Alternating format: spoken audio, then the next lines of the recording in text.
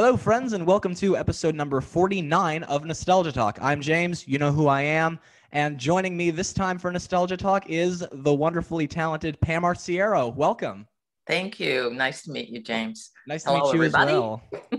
Now, for anyone who doesn't know, Pam is a puppeteer whose work can be seen on many different shows. She plays Grungetta on Sesame Street.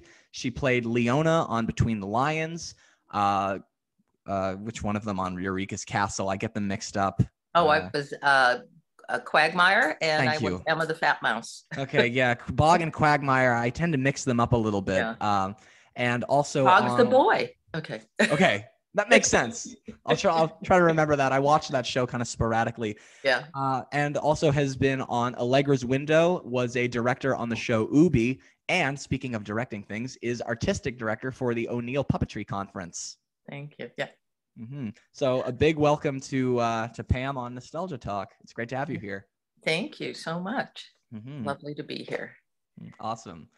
So let's begin with going back in time. What got you interested in puppetry?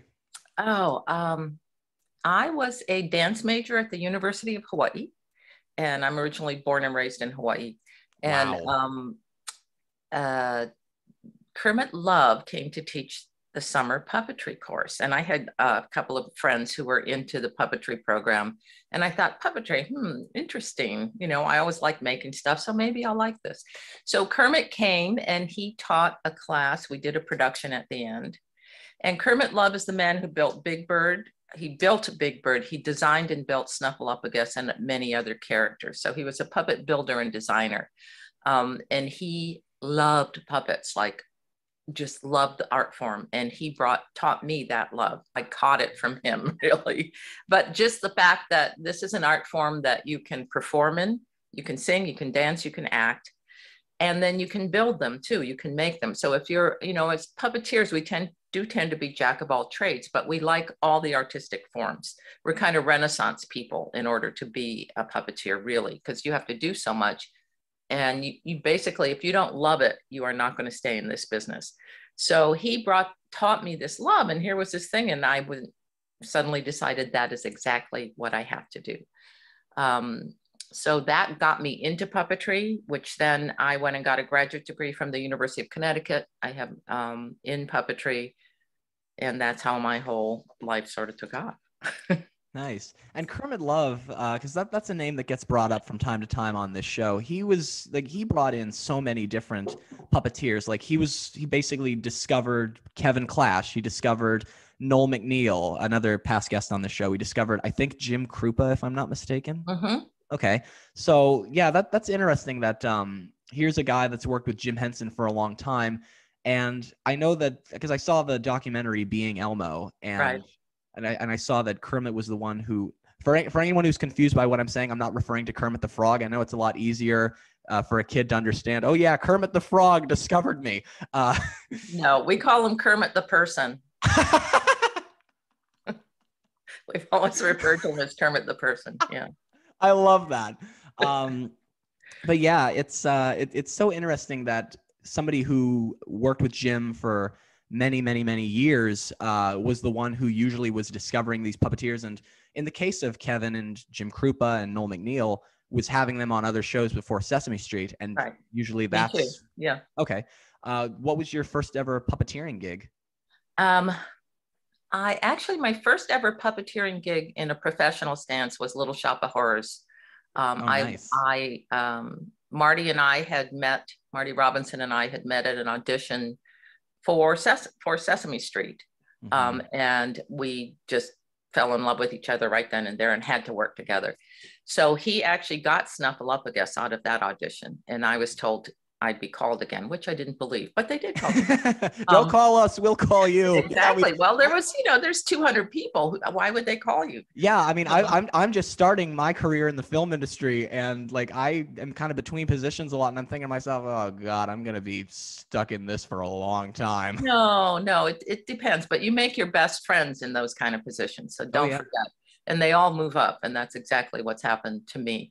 So Marty said, I have this project if you have time. Now I was still in graduate school. So I would come down on the weekends and I just helped them do a few things on the puppets for the very first incarnation of Little Shop of Horrors at the down on Union Square, around Union Square. I can't think of the name of the theater at the moment, but anyway, the Orpheum. Of course I can, because I went there a lot. So he was opening it at the Orpheum, this little off Broadway show. So I helped him cut out some leaves for the vines that were coming down, and I helped him glue a few things and figure out a few things on the plants. And then I went back to school. So I was then out of school, graduated, and Little Shop was a big hit, and they were moving to London. The first cast was moving to London. So he said, do you want to come down and work? So I ended up being the second puppeteer. Anthony Asbury was then in the plant, and then we have a second puppeteer along with the main puppeteer who helped with the different puppet aspects of the show. And this was for the stage show, right? The stage show. Yeah, because every time I think of Little Shop of Horrors, I think of the film. Yeah, right. This is what came out, this was the stage show that ran before they did the film. And before it went to big Broadway again a few years back. And then I auditioned and got a show called The Great Space Coaster, and Kermit was building the puppets for that as well. So I auditioned and I got the characters Fluffy and Puffy, and there were the Huggles. There were 3 of them. Kevin was Scruffy. So we did that show. So I was doing that show during the day and doing Little Shop at night. So after about a month, I was like, I can't do this anymore. I'm dying. I'm going to sleep. I can't. Sleeping every spare moment that you could, because it was just, you were up till 2 o'clock in the morning, then getting up for a 6 a.m. call. So it was. Holy crap. Yeah. Wow. So by the time you get home from doing a show at night, you're done everything's put away and you're ready to go home at 11:30. By the time you get home, it's 12:30. By the time you relax and come down off the show high, it's 1, 2 in the morning. And television usually starts at the latest at 8:30 in the morning. Very often 8 o'clock or 7:30 in the morning, you have to be there. So in order to make that happen, it was a very tiring time. So I left Little Shop after about a month of doing that. I just couldn't handle it anymore. But the TV gig was, what I wanted to do, and I knew was also paying a lot more. So because theaters never pays what television pays. And we like to say we do television so we can do theater at night, because that's exactly what it is. Television affords you the luxury of doing live theater. Yeah. And that's why they invented the term "don't quit your day job." Right. So after Great Space Coaster, was Sesame Street after the Great Space Coaster? I got the Great Space Coaster first, but that same summer after we'd done the first season of Great Space Coaster was when I went, I auditioned. By the end of the summer, I'd been hired onto Sesame after that. And I think that was in 82 or 83. I always get those years mixed up. Okay. So, yeah, I think my first season officially was 83. So it must have been 83. Okay. Although Marty swears it's 82. We have to figure that out. Well, it's early 80s, regardless. It's the early 80s. Yeah. It was the time. It was the sign of the times. Right. So what Sesame had been doing, or the Muppets were doing to find people, was we had a workshop every week. And this was, again, early 80s. So if my memory's vague, those of you who were there, forgive me. But the workshop was being led by Richard Hunt and Jane Henson, basically every week.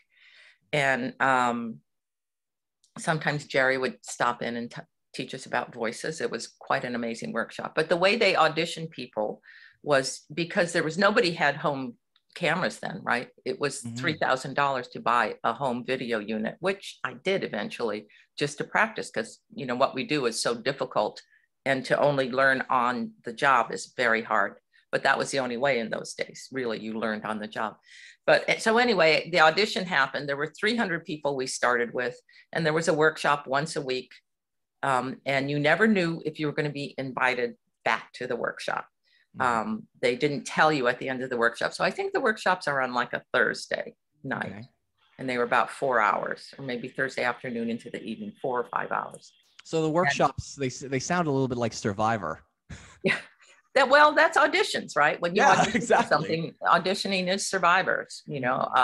Survivor's not interesting to me because I go through that all the time. I went through that all the time. Why would I? My Because, dad and my sister love Survivor, so I have a feeling that if they're listening, this will be very interesting for them.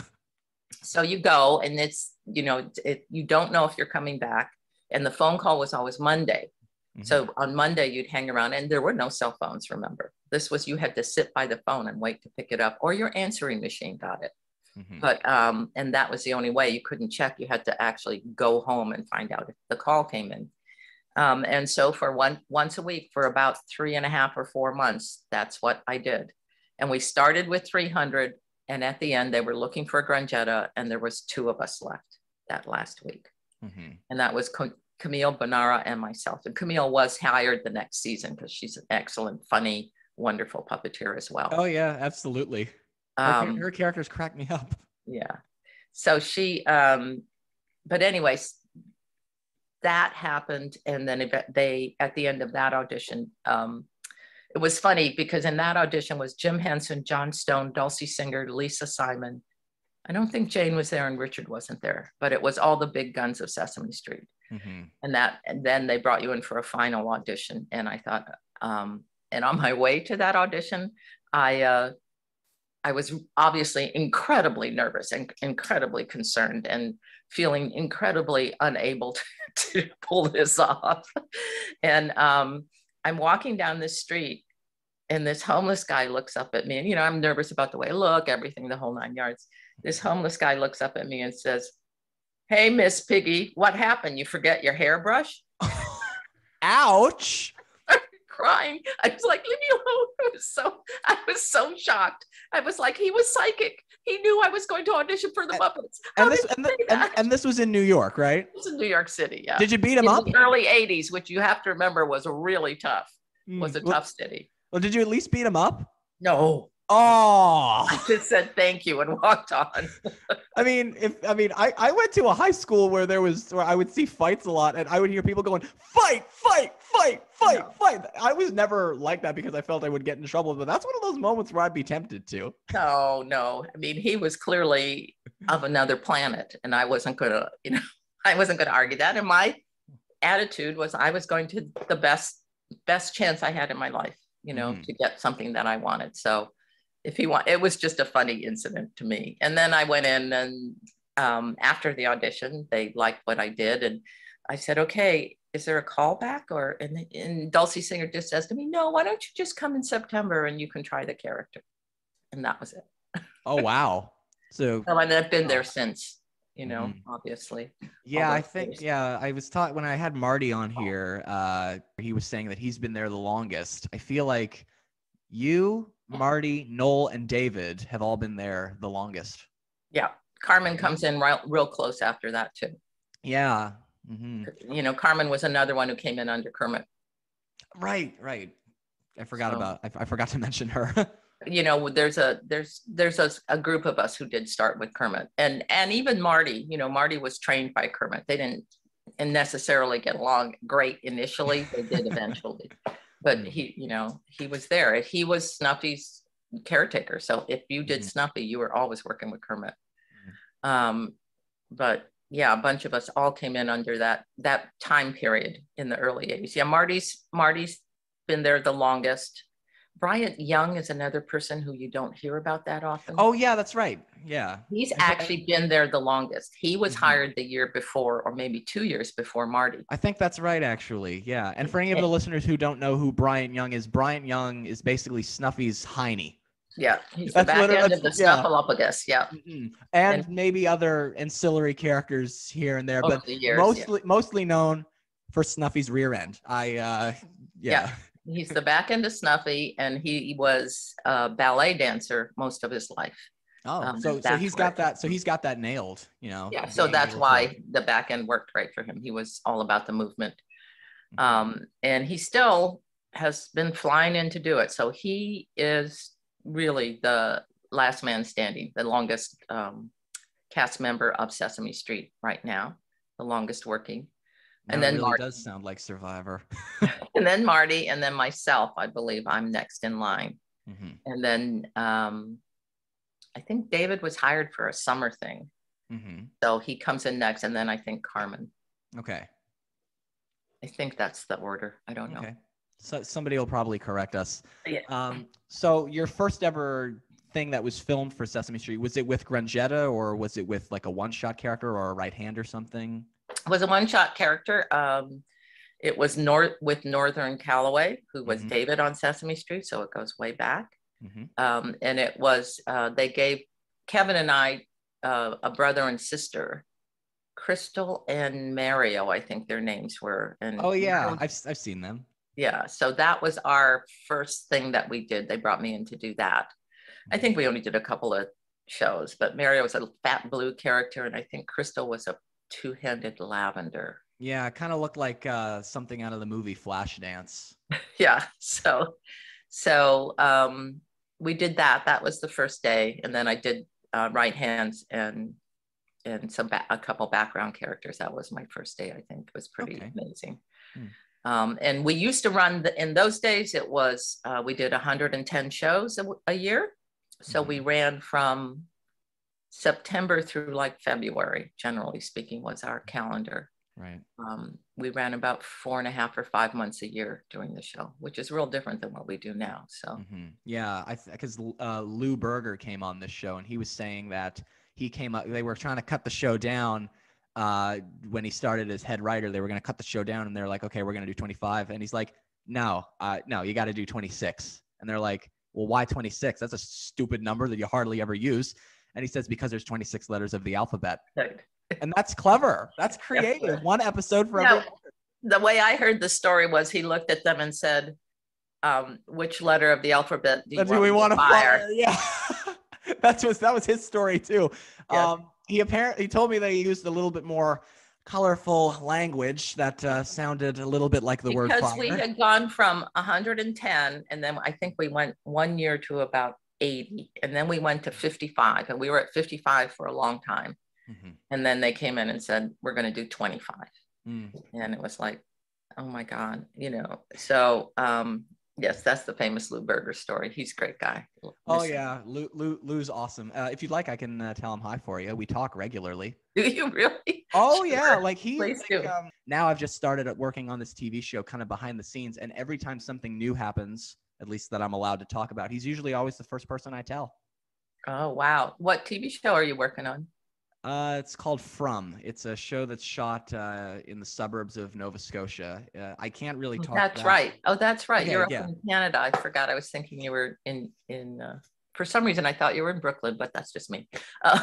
Hey, yeah, I mean, I do love the city a lot. I live in a tiny suburb, but. Nice. But yeah, it's pretty extraordinary. This. Well, congratulations on getting a show up there. That's fantastic. Thank you. Yeah, I work in the art department, so I kind of help out with set design. A wonderful place to start. Yeah. Oh, absolutely. It's exhausting. Like this week, I went from Dartmouth to Beaverbank to Dartmouth, vice versa, back and forth, and then back home to Fall River again, which is in this tiny community. Yeah. And so yeah, it's really fun. I'm having a good time. Good. Well, that the film industry and television starts early always. So you're always out early and stays late. I mean, that's just the way we work. Oh yeah, absolutely. Like I did a student film when I was in film school where we were doing 2 days because that's how long our instructor gave us. And our first day call time was 4:30 in the morning because we had to get some evening shots, and it was like the middle of fall, so cold. Yeah, exactly. Cold but satisfying to be there for. And so we get there 4:30 in the morning, and we finish I think around 12 hours later, maybe a little bit later than that. And then the next day call time was I think 2:00 in the afternoon. We were done at 1 a.m. We actually there was a shoot we did once that we stayed over 24 hours. For Sesame Street? No, it was it was an outside Henson project that was directed by Brian Henson. Oh wow. Yeah. 24 We literally were taking turns sleeping in the dressing room and then going out to finish what we were doing. There was a time crunch on it. It had to be done in that period of time. So we just stayed until it was done. And literally we came in at 8:30 in the morning. I think we went home like 8:30 on a Tuesday morning and went home at 10 o'clock on a Wednesday morning, and literally had worked straight through. That's yikes. Yeah, that's showbiz. Yeah, that's the way it works. Yeah, exactly. So speaking of working in films, Marty Robinson told me that his first performance as Telly after Brian left was in Follow That Bird. Was that your first time doing Grungetta? I actually didn't do, I only did the voiceover for it because because I was so new, they didn't want to pay for another person to come up, I mean, budget wise, it just made more sense because it was just a couple of, there was just a couple of scenes that she was in. So I think, I don't remember who did her. Someone else did her, and then I came in and looped the lines. I dubbed the lines in. So technically, yes, that was my first performance as her, but only vocally. Okay. So you didn't actually come to Canada and do that film? No, I did not. No, okay. I didn't come to Canada till we did a special for Jim Henson. His 50th birthday party was up there in Canada, and we were doing a Jim Henson 30th anniversary special, I think it was, of the Muppets. I know somebody who worked on that. Huh? Besides puppeteers, I know somebody who worked behind the scenes. Like, I know quite a few of the puppeteers who have talked about that project. Yes, right. But, so that, I think, was my first time. Was it? No, I'd been to Canada before for other reasons. Okay. I had worked with a puppeteer named Nikki Tilrow. So she was a very dear friend. Loved her. But anyway, so yeah, you just did the voiceover for Grungetta? Yeah, at that time. Wow. I did the gross. Yeah. So. I remember. But nonetheless, I got a credit. It was the first time I saw my name in any credits. By in the theater. It was so exciting. It's so funny because on the Muppet Performer credits on Sesame Street, your name is always first. Last name of A, baby. Yeah. that's lucky. Last name. Yeah. So it goes like Pam Arciero, Jennifer Barnhart. Yep. Maybe a couple more people after. Sometimes Billy Barkhurst. Depends what show it is. Sure. Yeah, exactly. So yeah, you're the real big star of Sesame Street for having your name first in the credits. And Matt Vogel's always last. So.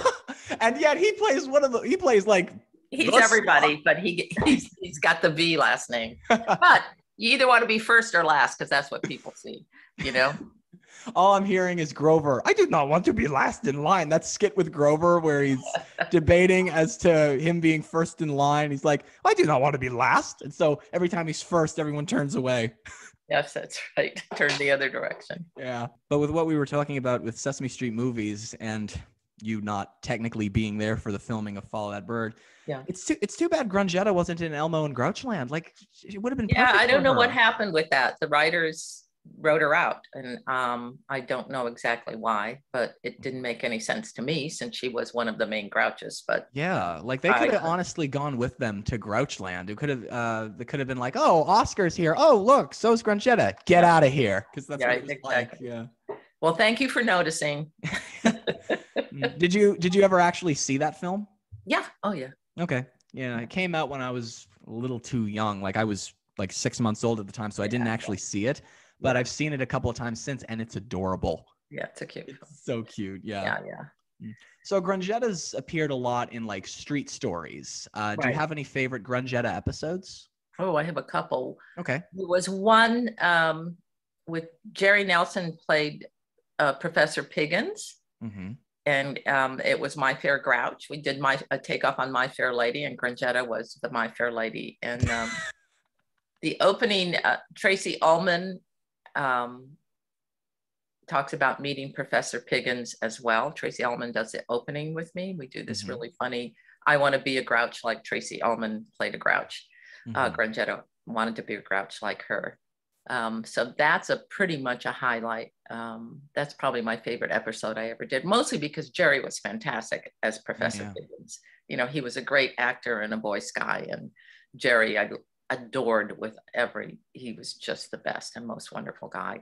Him and Richard, starting out with the two of them was heaven.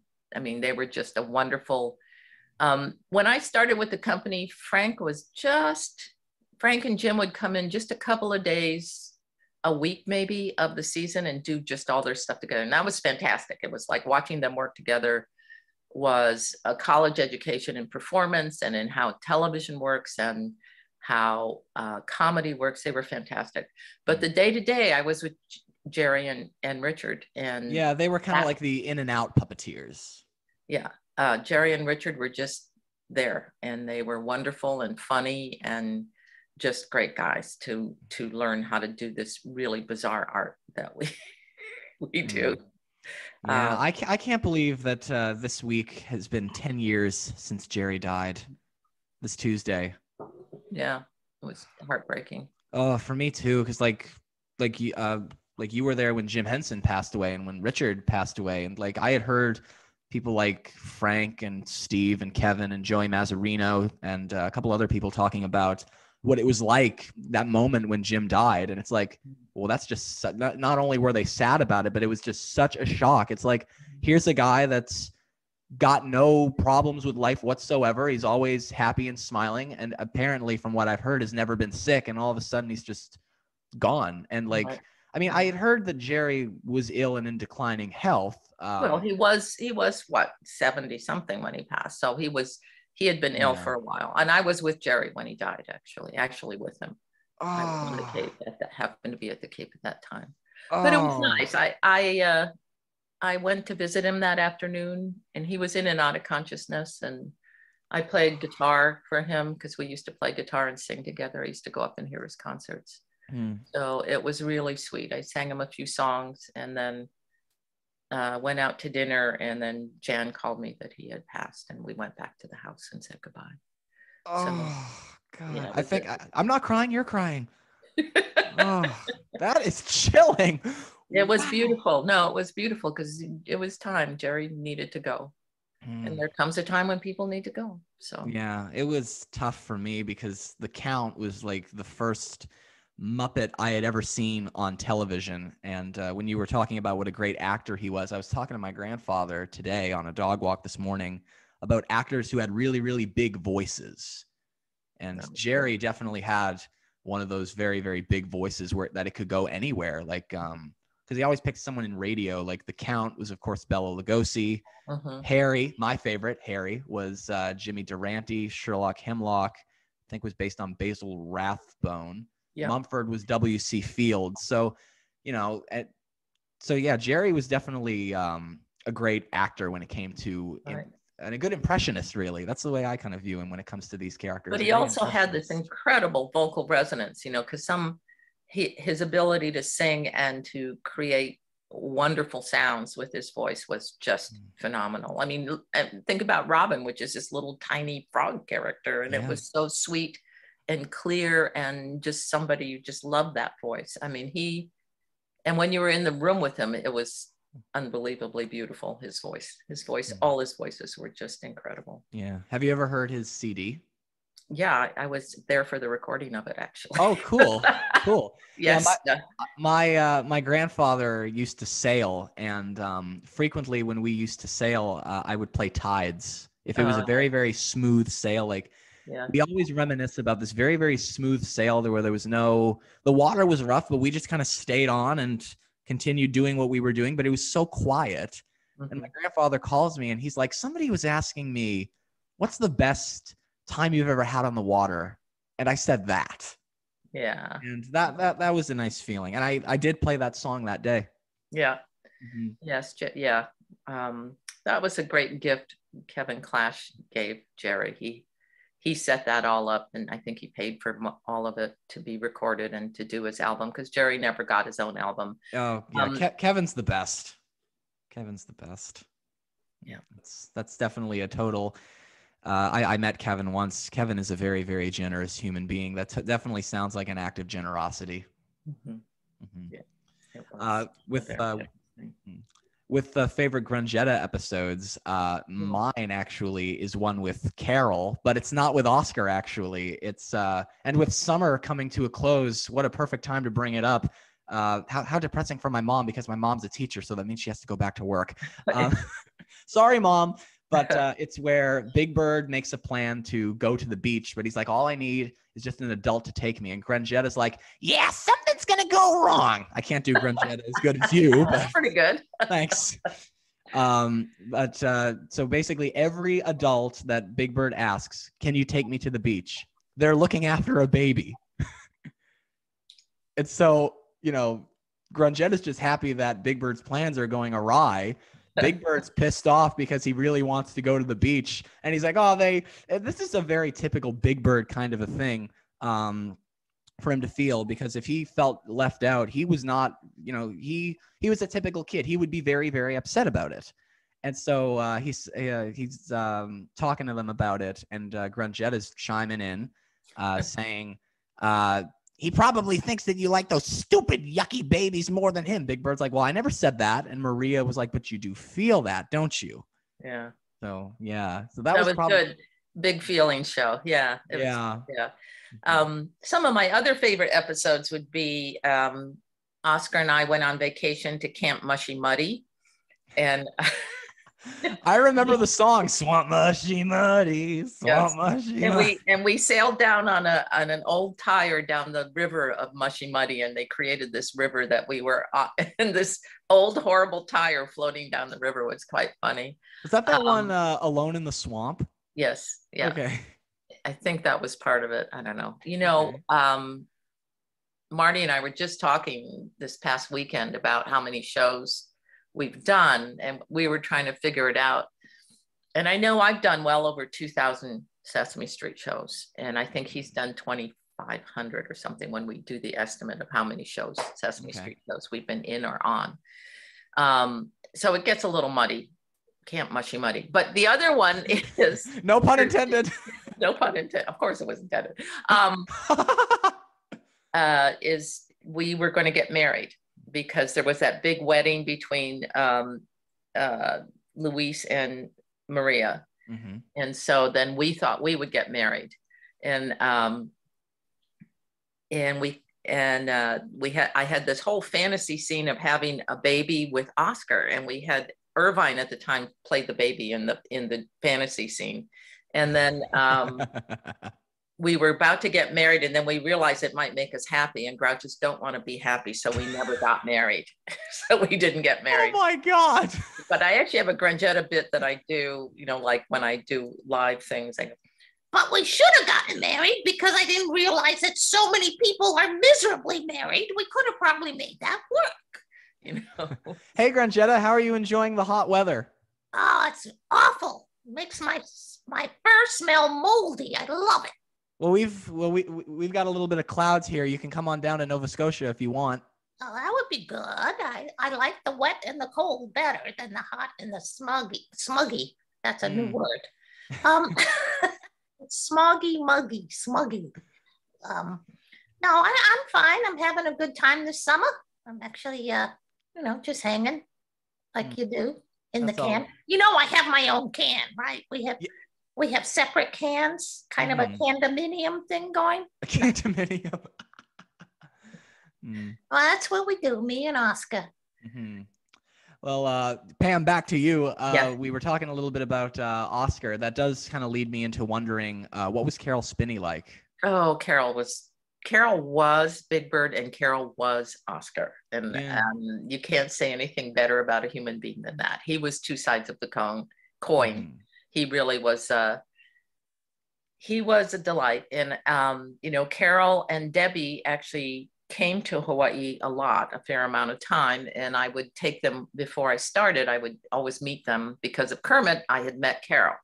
Mm-hmm.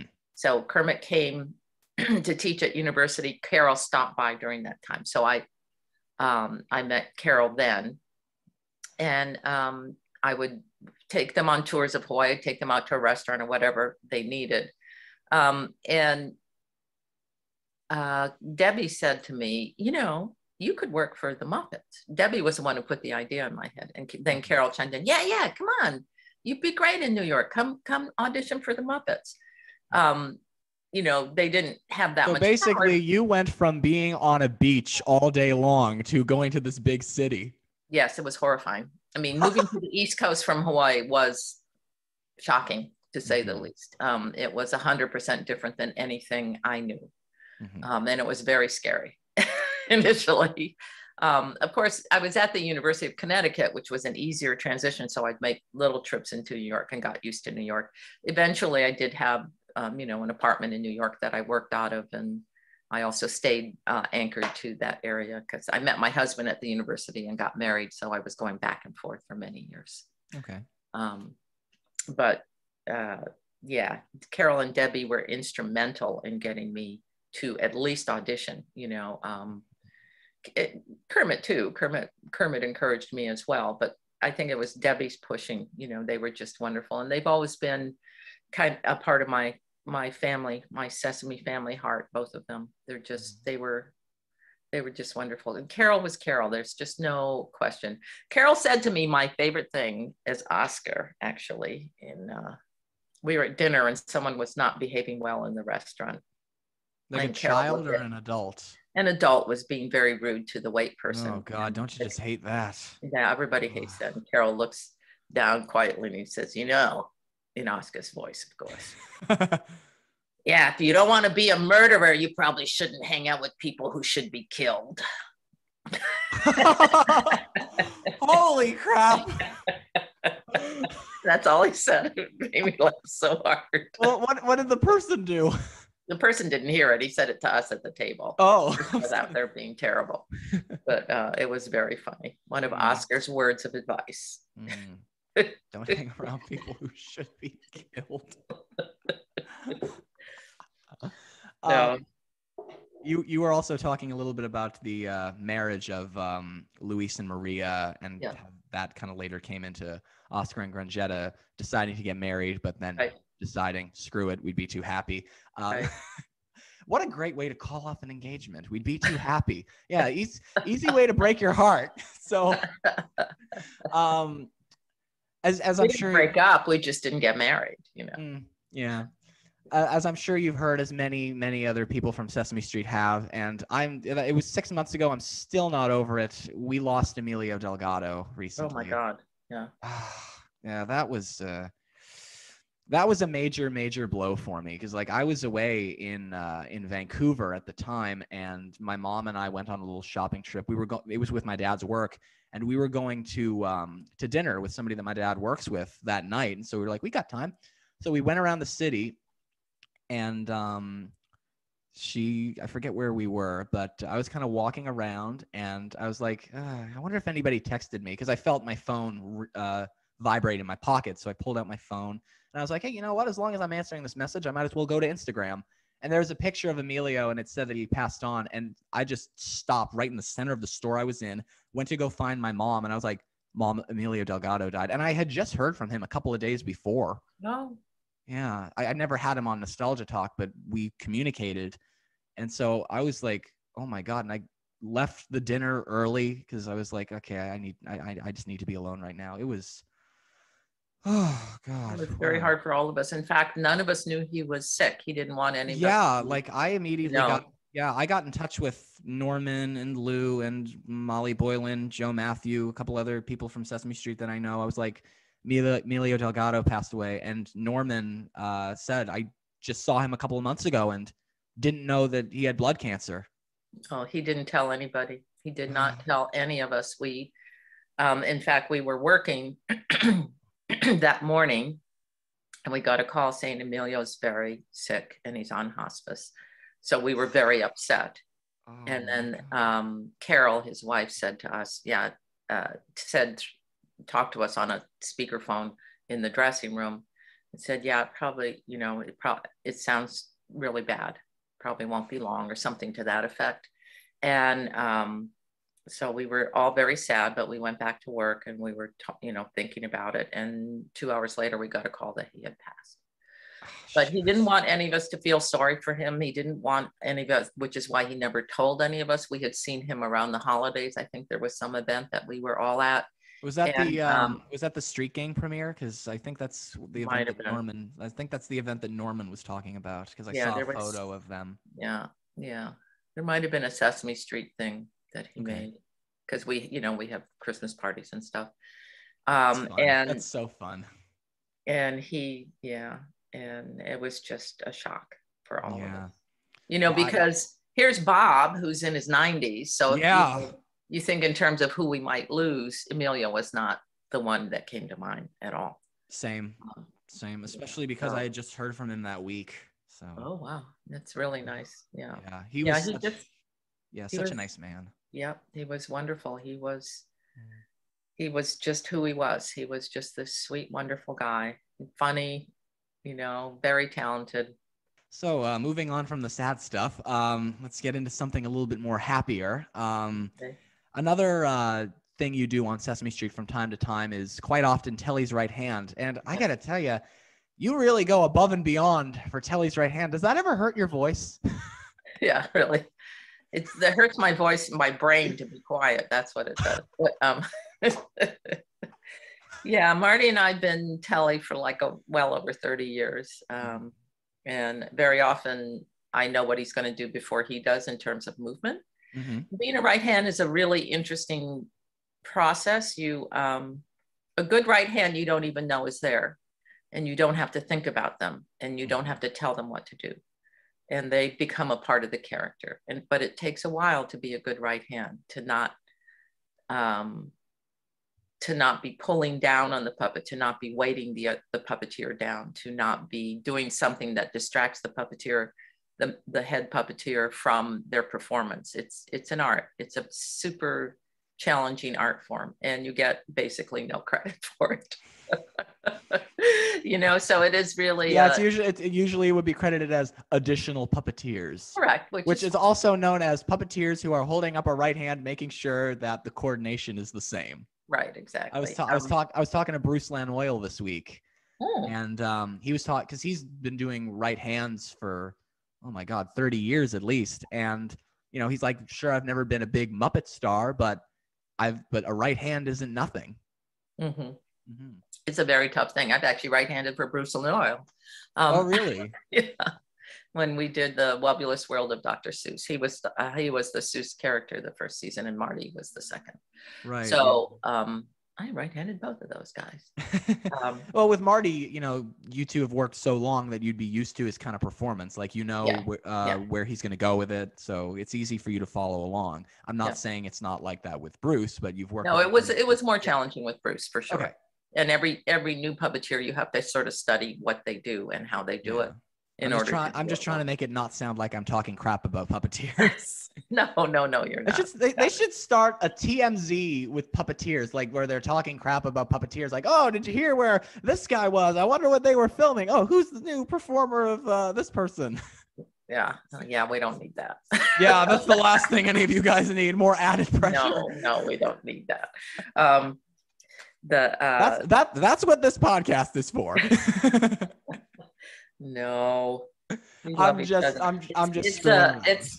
it's challenging. And as the pool of puppeteers gets larger, which is what it's doing right now, I think that will change a little bit. I don't know. There's a lot of new puppeteers in Los Angeles, and there's a fair number of new ones coming into New York from all over the country. And it is sort of changing.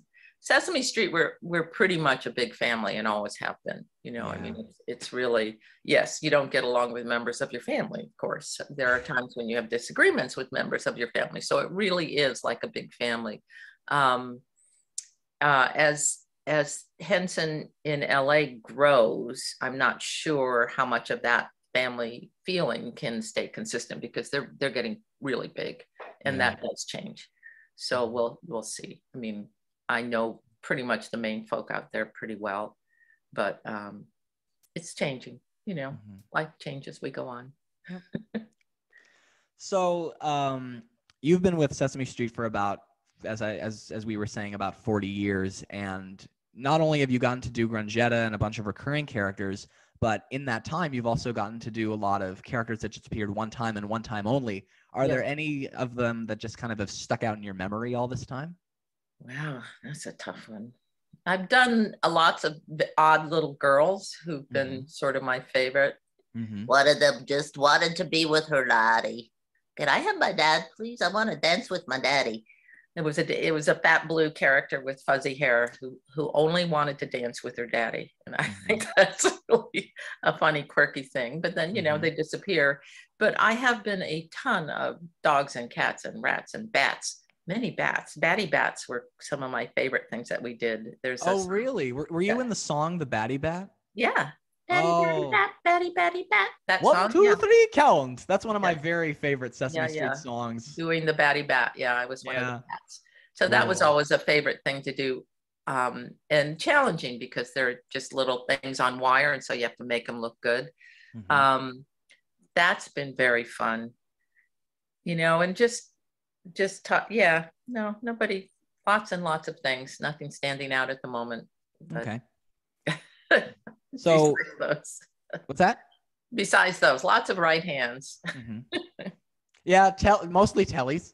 Mostly everybody though. I was Kermit's knees. I've been Kermit's elbows. I assisted Jim a fair amount in those early days when he was on. And worked with pretty much every puppeteer at some point. I've done their right hand in the show. That's just how it goes, So. That's the way. That's just the way it is. Da da da da da da da da. Little nostalgic tune there. Moving on. I'm doing a new character actually, Auntie Nani Bird, who's a Hawaiian character, Big Bird's auntie.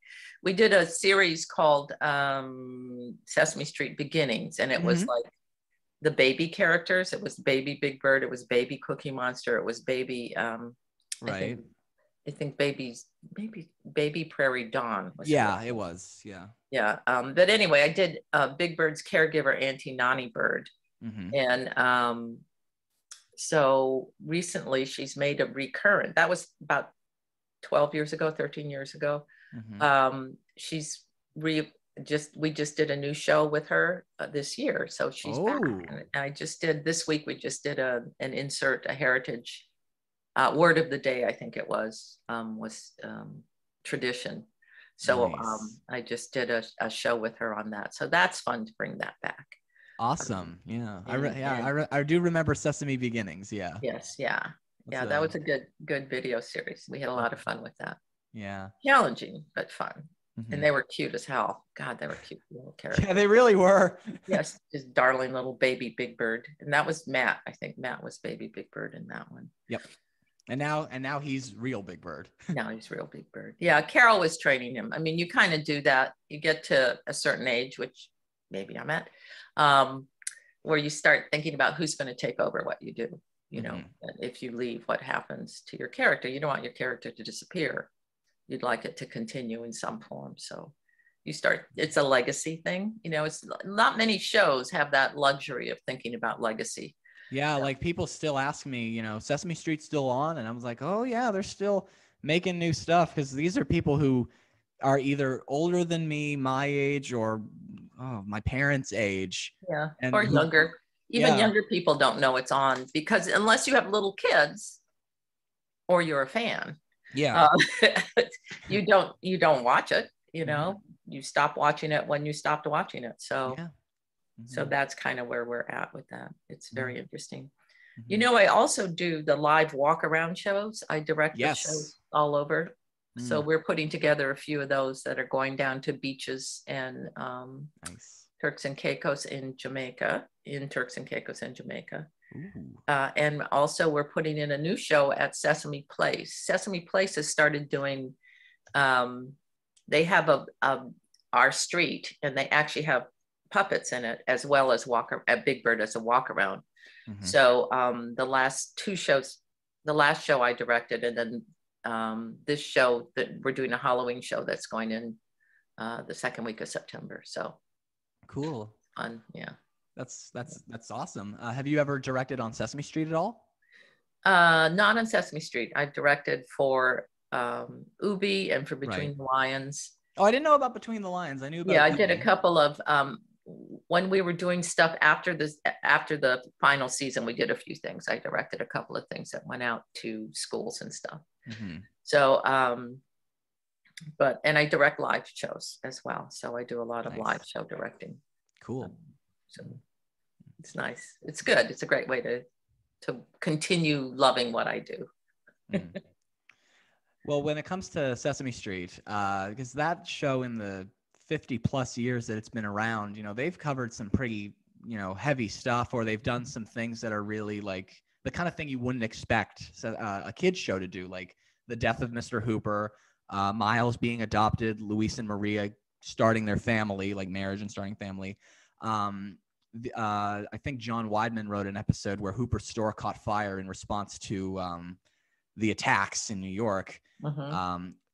Has there ever been a moment when you were on the set of Sesame Street that you're just there and you're like, oh my God, I just feel so happy to be a part of this show? Almost every day. That's a good answer. That's a good answer. Almost every day I see something and say, yeah, I think we're making a difference. I think the so days too. that I don't feel that way, I'm pretty sad. I'm a person, I don't want to be doing something that I don't feel is moving our culture, our society, our human life forward.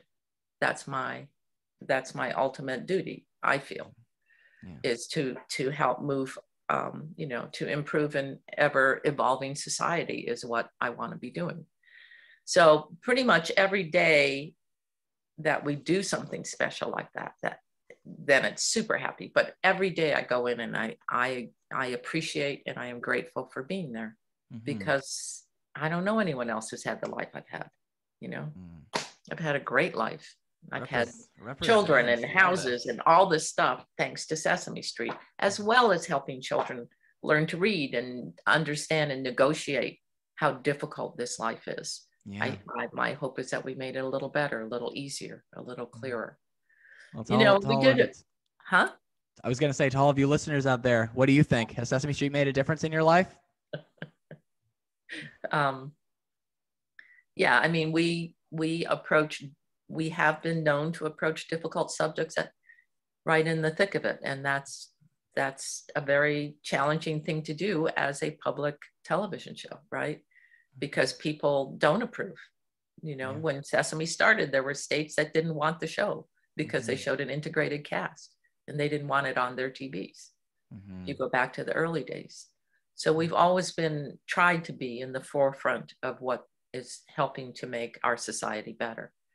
And I'm very proud to have been a part of that all these years, as we continue down that path. That's nice. They did introduce a gay family. Yeah. After years and years of people speculating that Bert and Ernie were in a relationship. They weren't. I mean, that's wrong. They're puppets. Yeah, that's exactly what I tell them. They're puppets.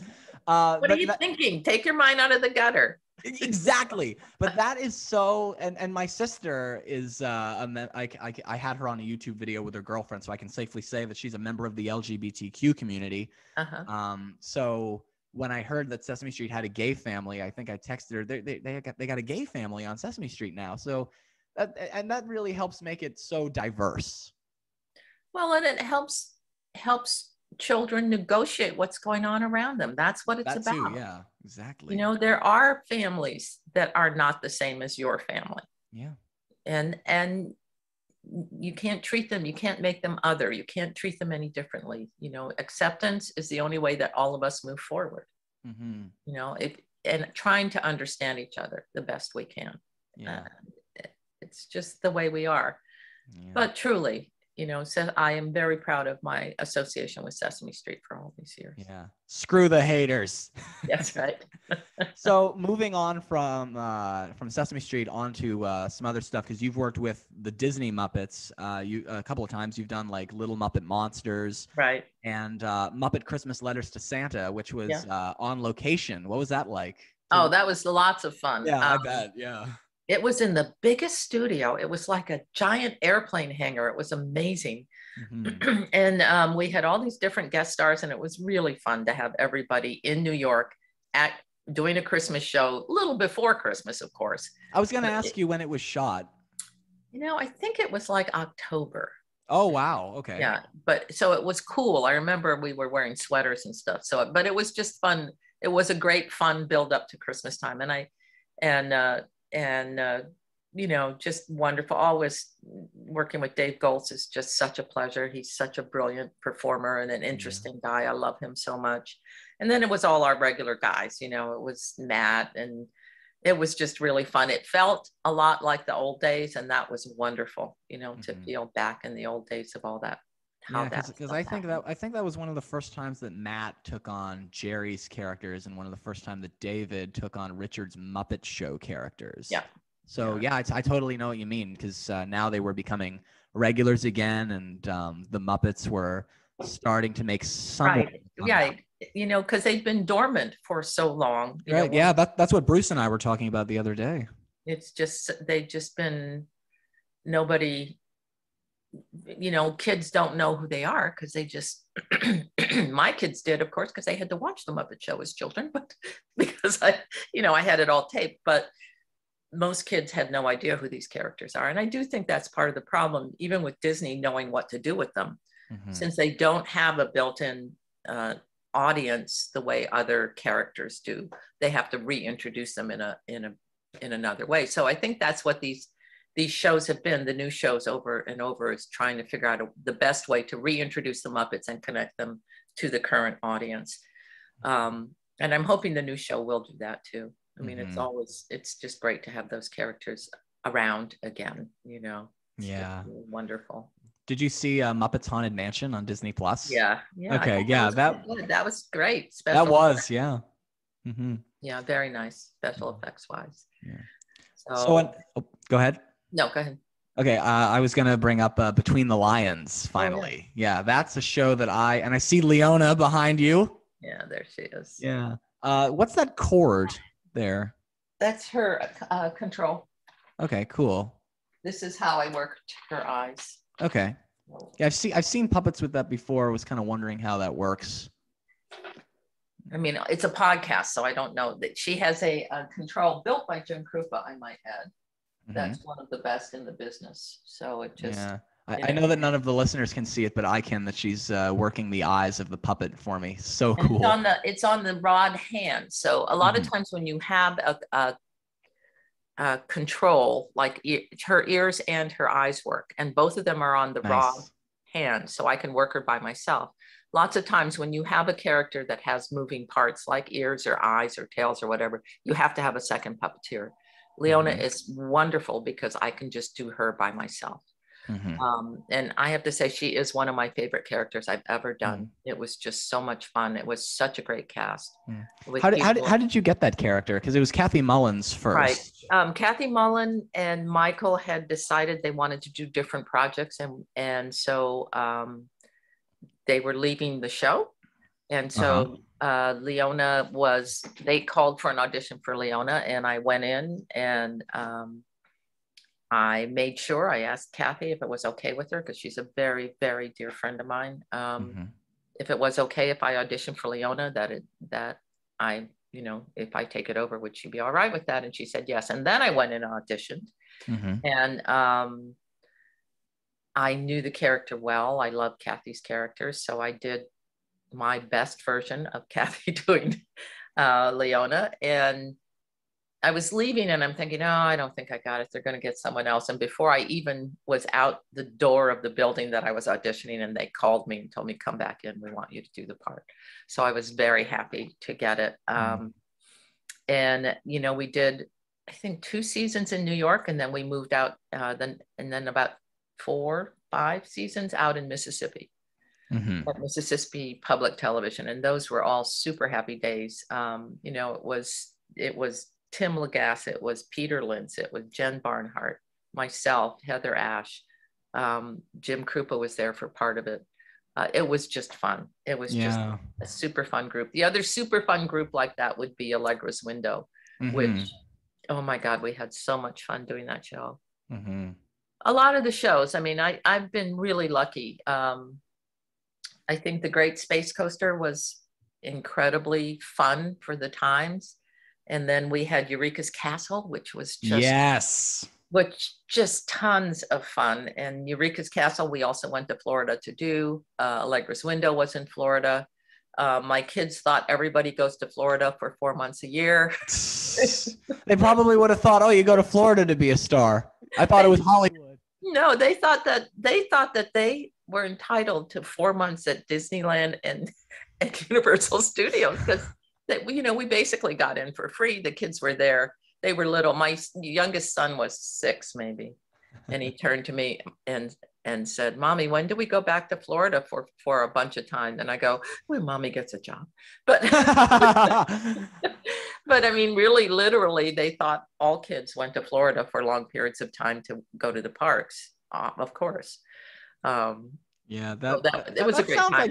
That sounds like a lot of fun. It was fun. The fact that it's at Disney World, yeah. Yeah. I mean, literally, because we were shooting on Universal Studios, the kids, my mother came at one point and babysat when my son was an infant, because I started Allegra's Window.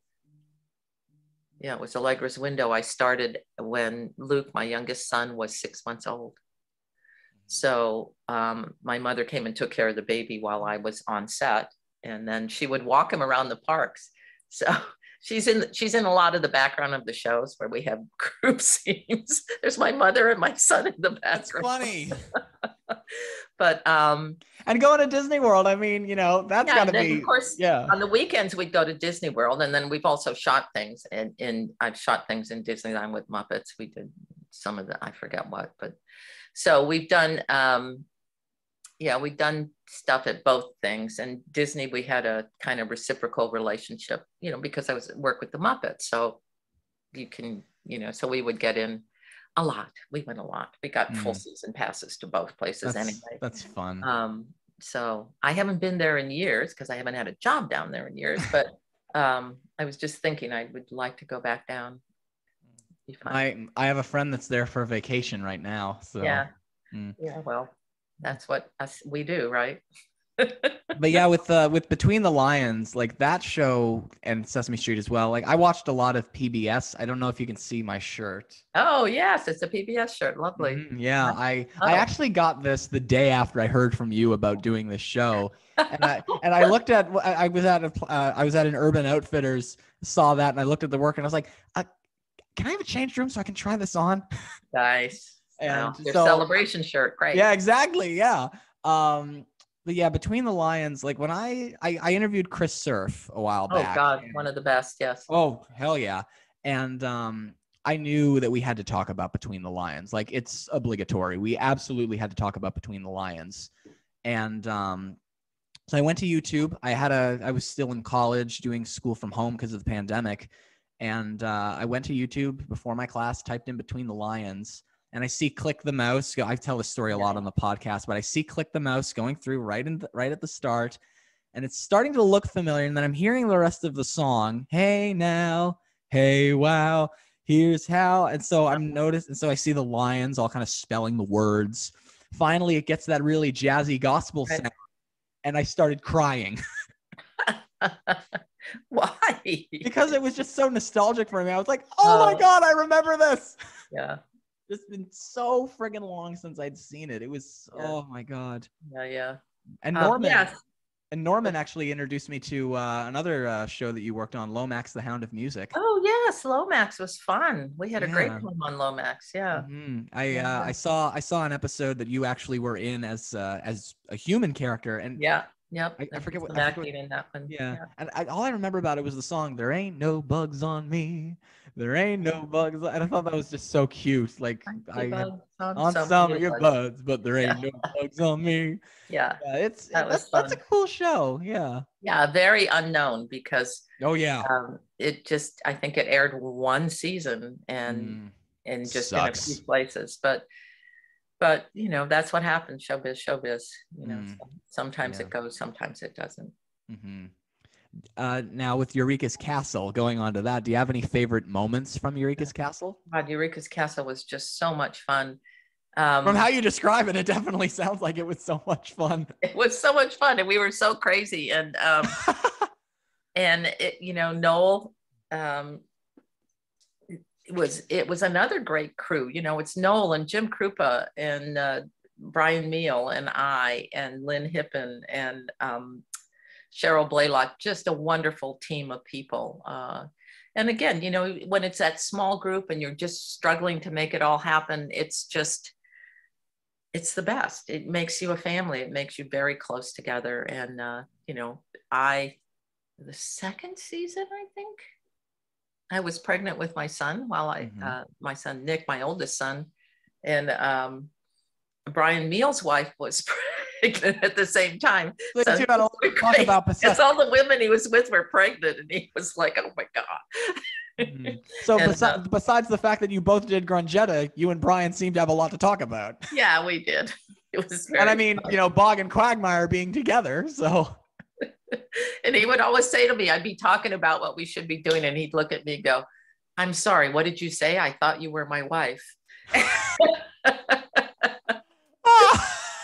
He's an incredibly funny man. I love that guy. Oh yeah. He is a very funny guy. Yeah, he's a great guy. So yes, that was lots of fun. Yeah, Bog and Quagmire were two really fun characters. And Emma Mouse, I love doing my little fat mouse. Yum, food.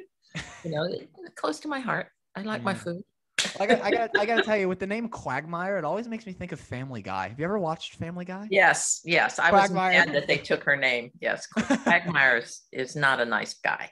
On that show, oh my god! Like my favorite moment with that character was where he was playing golf, made a little stroke, and had a profane meltdown. Mm-hmm. Yeah, that's yeah, your Quagmire is definitely a lot very sweeter. different. Yeah. Very different than that Quagmire. So many ways, but also kind of grouchy. I sort of got. I don't know. I get all the grouch women. Yeah, Grungetta, Quagmire. Leona wasn't really grouchy. No, though. Leona was the sweetest of sweet. She was very, very. You mean like you? Very fitting. I don't know. I'm a little bit about there. Me and Carol. Both sides of the coin. Well, then you two definitely worked well together then in a case like that. But I've never been to the set of Sesame Street, so I can't really say that I've ever seen that kind of a connection. So yeah, I mean, I can see it in Oscar and Grungetta, but those are just the characters you're doing. So right. Therefore, but you develop, you know, that was the thing. Jim and Frank had an amazing chemistry. That's why everything they did together was hysterical. If, you know, like there's just no, you know, the actual relationship is reflected in the work that we do. You know, and that's just the way it is. I'd never seen anybody as interesting or funny as what Jim and Frank would do together, you know, and they would bug each other, they would rib each other, they would poke fun at each other. They were like brothers. Yeah, it was great. It was a great time. Wonderful. Well, when you were on set, when Jim and Frank would be performing their characters, was there ever any time that you were laughing so hard, like choking on what you're drinking, laughing basically? Well, because you can't laugh out loud during a take, you have to leave the room. So you were always putting your hands over your mouth and turning away. You know, that's what I remember doing, trying to get back into the dressing room so I could laugh out loud, because you just, you know, you couldn't do it. Not that I can remember specifically what it was, but they were the best. They were the best at just saying something off, not on script, just brought it in. You know, it was just always... Emily Kingsley told me that when they put those puppets on, they were those characters. Yeah, they were. They didn't break character very much. Yeah. Did you happen to see the Street Gang documentary? Yes. Okay, then you know that there's a moment in that where Jim and Frank are doing Bert and Ernie, and it's nighttime, and Ernie's like, "Gee, Bert, it's too bad you couldn't come to the park and play with me." And Bert responds, "Yeah, me too, Ernie." Ernie immediately says, "Bert, you said me too. That didn't follow what I just said." Oh yeah. So John Stone calls cut, and they have to do it again. Good night, Ernie. Me too, Bert.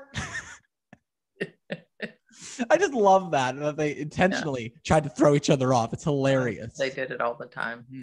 It was lots of fun. Yeah. So let's wrap it up by talking a little bit about Oobi. Okay. I've seen Oobi here and there. I don't think it ever really aired. I don't think it aired in Canada, but I have. Oh, maybe it didn't. Yeah. Yeah, sucks. But I clearly missed out on it. But it's really, really clever because you know, a traditional puppet show like Sesame Street, Muppets, Fraggle Rock, Eureka's Castle, Between the Lions, it's cloth on their hands. For this one, it's their actual human hands, or in Noel and Cheryl's case, their feet. Noel told a little story about when he was doing a foot with Cheryl's foot character. Yes, right. So when you were directing, did you find that a little bit difficult directing the show just by just because for that reason? No, it's the same thing. Cloth doesn't determine what the puppet is. Right. A puppet can be anything. So that was not an issue. And they're great actors, all of them. You know, Tyler Bunch being Grandpoo always cracked me up. And and it was a joy to work on that show. Marty and I think Kathy McCullough assisted and made Marty Robinson and Kathy McCullough made the eyes, all those eye characters, and it was fun. We had a company together. We had done all the building for the props and everything else as well. In fact, I still have a box over there full of little tiny hair pieces. You've got quite the stash. And eyeballs and hair pieces, eyeballs and a little collar, whatever we were putting on to make them feel more like a full, a full person. Mm-hmm. No, it was a joy to work on that show. It was lots of fun. We did lots of outdoor things, which was nice. We did a fair amount of location, which was very interesting to see those human hands with eyeballs on location, that was a very fun, interesting show to do. And the language choices, in that it was minimal language because it was aiming at being with children who have minimal language and learning to communicate with that minimal language. Yeah, I kind of noticed that with what I was watching of it, that they basically talk like, hey, play ball, that kind of a thing, as if he's saying, would you like to play ball? Something like that. Yeah. Correct. It was the intention. Josh Selig, who wrote it and created the show, wanted a show because he noticed that many kids don't have full language. So what if these characters also didn't have full use of language, that you're learning to use full language? And that became part of who they were. So that's why the language is very sparse. And it's interesting to be able to act and move your hand to create a whole character with the most minimum language. It forces you to be more creative with your movement. So that made it really fun to work on and to do. Yeah. Yeah, it definitely looked like a fun series. And I love doing outdoor stuff too. Like, it's a different location is hard, but it's really beautiful. Yeah, like on From, the show I'm working on, we have two sets. One is outdoor, one is indoor. And I actually went to the outdoor set most of the week. I actually did watch them film something that I wish I could talk about, because it was so cool to actually watch it. Just outdoors in this tiny Nova Scotia community, and then getting to check out the indoor sets that we have in Dartmouth. They look so good. Yeah, nice. Oh, they look so well. good. We'll see it soon enough, I'm sure. And then you can tell us all about it. Yeah. Well, Pam, that's all I've got. And I've really enjoyed speaking with you. Is there anything else you'd like to say?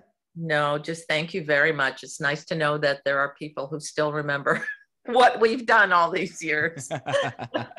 Well, to you listeners out there, episode number 50 will be coming soon, featuring, drumroll, Fran Brill. Wow, awesome. She's great. Another big Sesame Street star. Very much so. So I've had you, Marty, Billy, who else? Leslie, and now Fran Brill. Yep, that's great. Yeah. So all right. To all you listeners, peace. Thank you. Bye-bye.